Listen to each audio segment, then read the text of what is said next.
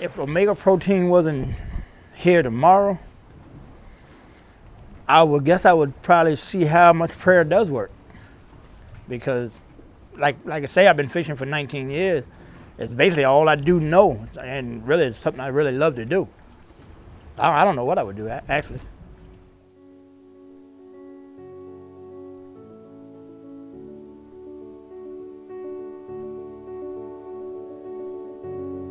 This job right here is not only something that I'm proud of, it's something that I don't mind passing on, because it's not just a job, you know what I mean? It's a whole lot of things that you can learn out here. A lot of things that you can learn and you can take other places. I went to a college prep school, went to 4 years college prep. So everybody was like, what college are you going to? I was like, CBU. They were like, CBU? I said, yeah, Chesapeake Bay University.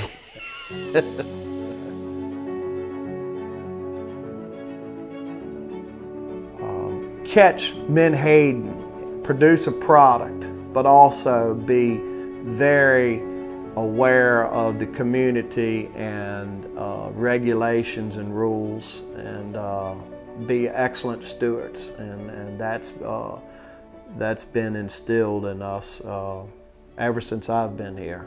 My dad always told me, he said, get your men aboard the boat early, get your rest, because you're going to need it. We leave out on Sunday evening, and we get a report from the airplanes on where they saw the fish that Sunday. So we make preparations. We look at conditions. A lot of times, fish won't show the same place 2 days in a row. We look at our environment. First things I look for in the morning is bird activity, you know? A lot of times we don't see the fish, but they can see the fish for us. The birds of like we are, they've gone all night long and they're hungry, we're hungry. Looking, as they say, scanning the globe, looking for signs, looking for a pelican dropping over here. You see the birds diving, you know that there's some fish around and they got it going on, and then the planes, you're waiting patiently for them to come. We really brought the industry around by being able to locate the fish from the air because of the amount of territory that we can cover in a quick time.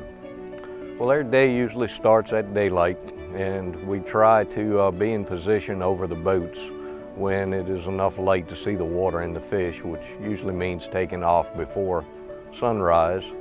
We've got all of these radios, and we're listening to about 10 at a time, and you're trying to distinguish who's got the best fish, where you need to position the boat to go catch the fish. And depending on the color, the way they're whipping, and the size of the school, just from experience, we can halfway estimate the number of fish that are in each school.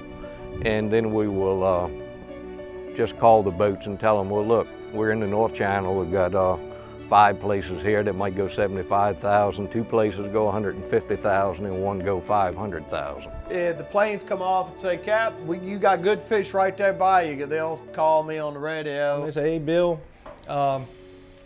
nice bunch of fish on your starboard bow, mile and a half. Might have 100, 150,000 in it. You know, you want to pick it up? Well, absolutely.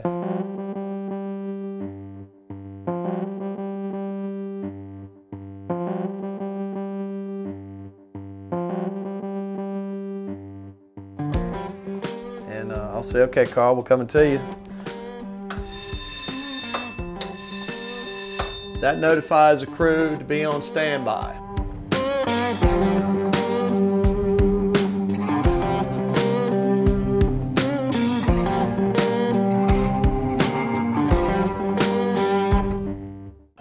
And of course, when we get ready to deploy the boats, we'll blow the horn. All right, go ahead.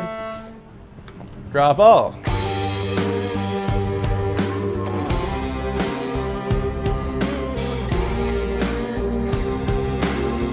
And you got half the net in each boat. I think they're like 1,800 feet long, so you know, you got 900 feet in each boat. You have corks on top of the net. Okay, get ready. All right, there you go, open up.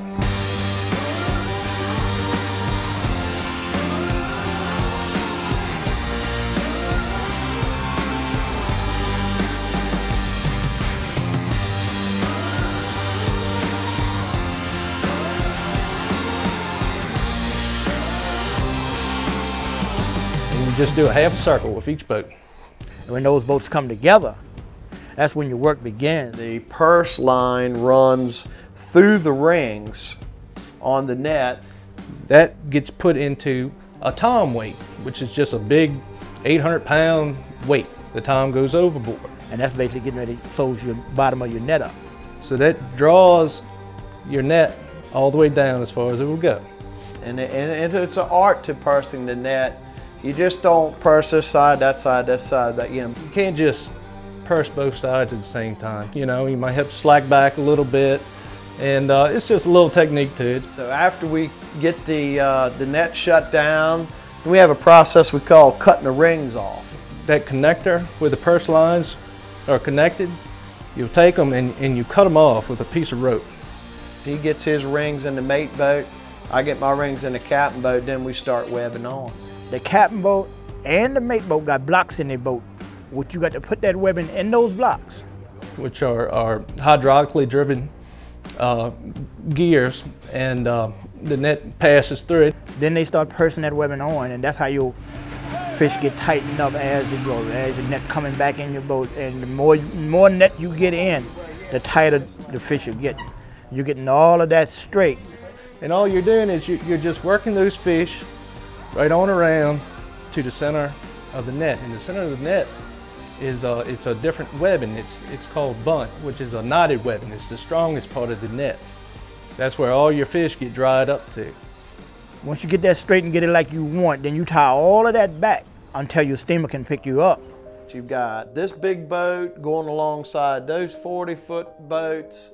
You've got a lot of net overboard. A lot can go wrong in that procedure. It always plays a big role, safety. Everybody's got an eye on everybody else, just to make sure nobody gets hurt, because there's a lot of moving objects in one of those purse boats. So you got to keep your eyes open, know what you're doing. We talk about safety right much on this boat. And that's the way it should be. You'll have your mate at the helm, 2 engineers, and you have a cook on deck. And they'll come alongside, and we'll throw some lines up, and they'll hang those corks right up against alongside the steamer there.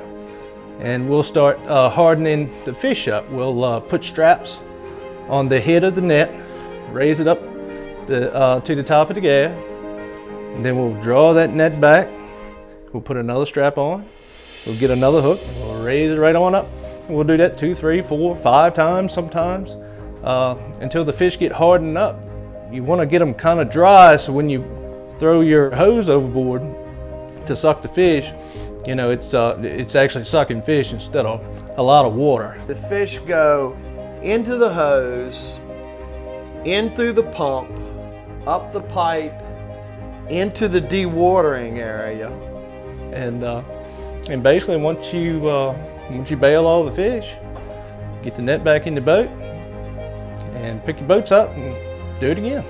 Your biggest fear, it's one thing to tear the net as you're setting the net. Your fish will swim free. Your biggest fear is when you have fish bunted up alongside in a tight formation and you hang something on the bottom. You lose your fish. You got to get on the phone and call the company immediately. We need to try to retrieve these fish to keep these fish from going ashore or being a nuisance. It's something that you don't ever want to have to do, but it happens. And we have excluders on the boat that if you happen to catch a skate or a shark, will exclude the fish, throw them over the side and they'll swim off. I mean, we have the least bycatch of any fishery there is, because we target our species. We know exactly what we're after. These guys, 35, 40,000 hours, looking down, they know what they're looking at. We have a respect for the bay. I mean, it's going to hurt us if we're going to do anything to the bay that's going to hurt it. I mean, the bay is our life. I mean, we don't want to mess it up any. For 2 years, we had federal observers out of Woods Hole, Massachusetts from NOAA come on, and they were like, when are we going to see something besides Menhaden? I said, I don't know. I don't know what to tell you about that. If that's what you come on here looking for, you might not see it.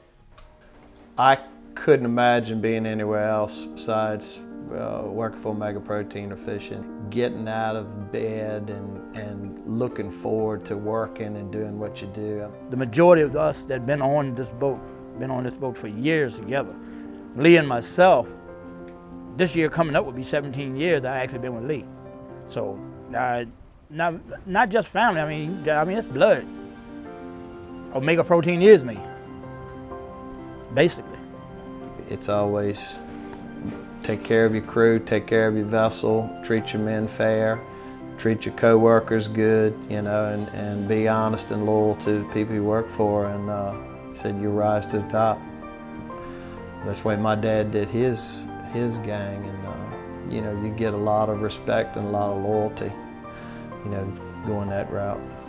I mean, most of my friends, half of them have either worked here part of their life, or their fathers worked here, their grandfathers worked here. It's real community based. My father became a captain when I was probably 6 years old. So I grew up around it, listening to it, hearing him talk about the stories. My grandfather on my mother's side was a Menhaden captain. My grandfather on my father's side was a boat builder. And my middle brother fished with me for a while as a young man until he got his boat.